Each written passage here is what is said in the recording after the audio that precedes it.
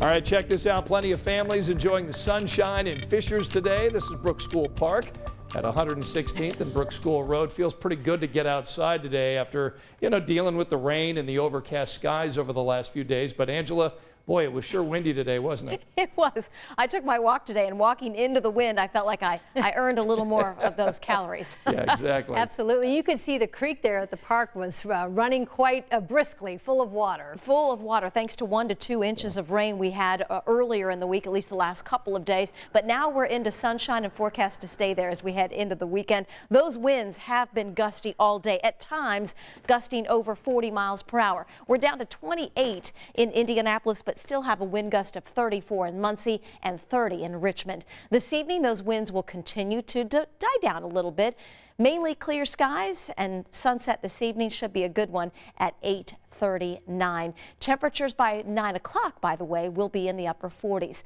Lots of sunshine to show you all across central Indiana, from Fishers to Bunker Hill, Sharpsville to Noblesville, downtown Indianapolis. Nothing but blue sky, and we're down to 60 degrees after a high of 67. Temperatures are interesting. We have some cooler air coming off Lake Michigan. We're down to 55 in Kokomo, 58 in Richmond, but still in the upper 60s. In Bedford right now, 68 degrees. That cooler air will have an impact, especially overnight, and especially for the eastern part of the state. Richmond, Connorsville, Liberty, Brookville under a frost advisory for first thing tomorrow morning, with forecast temperatures lower half of the 30s. Out the door Saturday morning in Richmond, 34. We're forecasting upper 30s, close to 40 for the western half of the state.